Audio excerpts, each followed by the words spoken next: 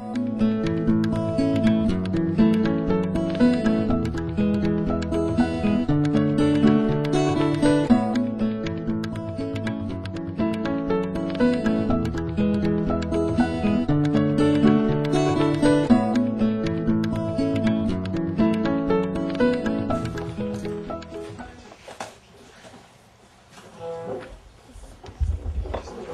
at Animals in Danger by Bill O'Brien. We're going to look at it specifically to help identify strategies that writers use to try and persuade us. So to start with, I want you to turn to page, well, the author's note at the end. It's about in the middle because this is a double takes book. When you're reading, I want you to think about what was the author's intent when he wrote this book. What was his intent when he wrote this book? Go ahead and read. I used to be a police officer, but now my job is writing for children. Carry on. Saving endangered animals is important. Carry on. I used to be a police officer, but now my job is writing for Carry on.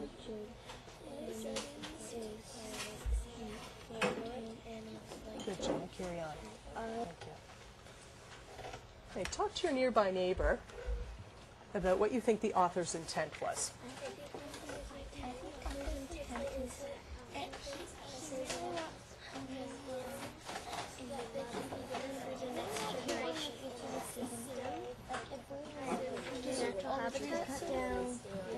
That's a good connection to science and habitats. Good thinking. And animals, yeah, even people in the future won't be able to see them. And it's really persuasive.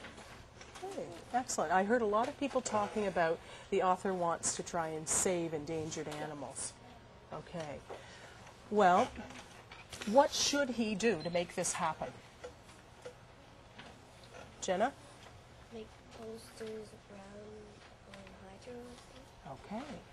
Why would he do that? What would be his purpose then, Monica? It would be to get the word out to lots of different people to make sure that they know this is happening, that like tigers and whales are going to be they're endangered, and now people in the future that are coming soon aren't going to be able to see them. Okay, so does he just want to inform people? Matt? He wants them to learn and like information, so they could like keep on learning like in the future more about them, and like so other kids who want to see them can see them. Good. So he wants to persuade people, or he needs to persuade people. Well, what strategies do writers use to try and persuade us? What's one strategy, Monica? Grabbing on their heart. Right on. And can I just draw a heart, and we'll remember that's what that is? Okay, Danielle, what else? Using time like he did there, like they won't be there for the next generation if we keep doing what we're doing. All right, so time's running out. All right, what else, Matt? Numbers, it's like this how many years they might become extinct, so it's like you have to like do it now. You can't wait or they'll come extinct. So the numbers could support that time that's only good. Excellent. Sarah, haven't heard from you. Research, because you need to have real facts and everything, because it won't make it a nonfiction book.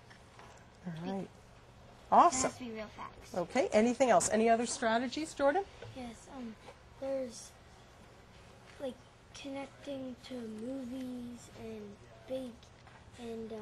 like for example, Oh, you're thinking of our mentor text that we used. really? Yeah, they connected to a movie that we've seen.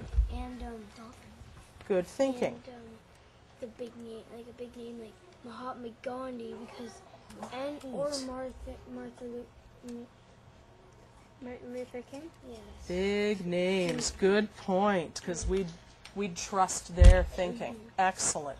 Okay, so let's keep those strategies in mind that writers use.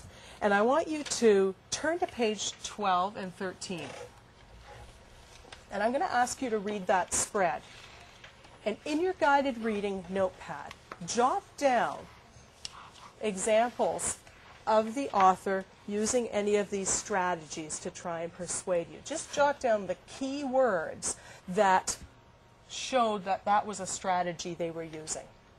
Go ahead.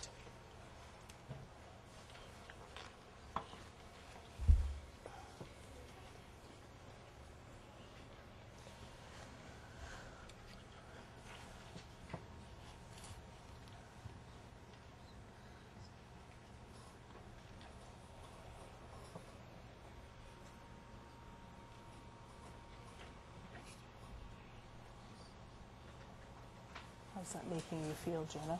It's making me feel like sad because all of these animals and plants are becoming endangered. So is that persuading you that this is a big problem? Oh, yeah. Okay. People need to help.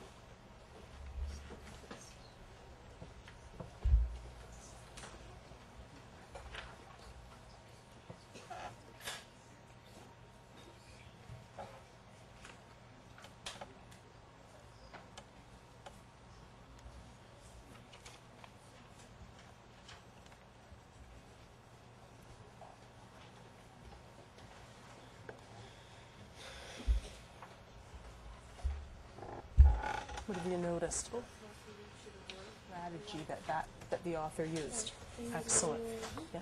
You know how we were talking about this one, why you should keep animals in captivity? Well, when it says all over the world people have